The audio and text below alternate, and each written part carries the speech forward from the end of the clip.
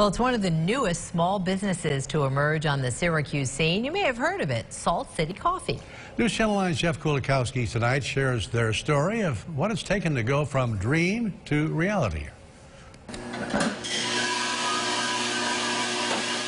The joy of finding the right beans, roasting it until just right, and then brewing the perfect cup of coffee was for years a hobby for Aaron Messy, until the day he and his wife wanted to do more with it.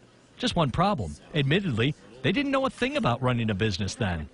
Did not know what QuickBooks was. I did not know business insurance was a thing. The money has to work, right? Like, if you don't have the money in the bank, you can't do it. And pricing products, like, you have to make a profit. So Aaron and Maria looked for and found help, and free through the federal government. And if you're just thinking about starting a business, or you have a business that maybe could use a little help, I would highly recommend that you get a hold of our Small Business Development Center down at Onondaga Community College. Our fast track class is just a 3-day class, so that's up and over quickly. But our one-on-one counseling, we work at the client's own pace.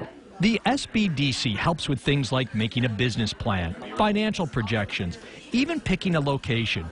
Important for Aaron and Maria, who could see just what their business could mean to this area of Syracuse, touching the south side, west side, and near west side, while also being close to downtown.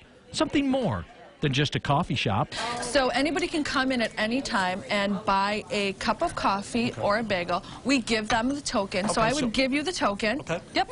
And then if you bought the small coffee or the bagel, you just put it on up. Okay. And then when somebody comes in, they forgot their wallet. We get a lot of homeless in. Right. They don't have the money they can't afford. They walk in, they pull it off, and they pay. Thank you.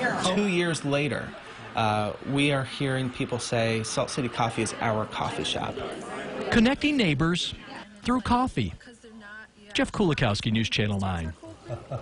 Salt City Coffee. Head to localsyr.com and we can connect you to the kind of help that Salt City used to get off the ground.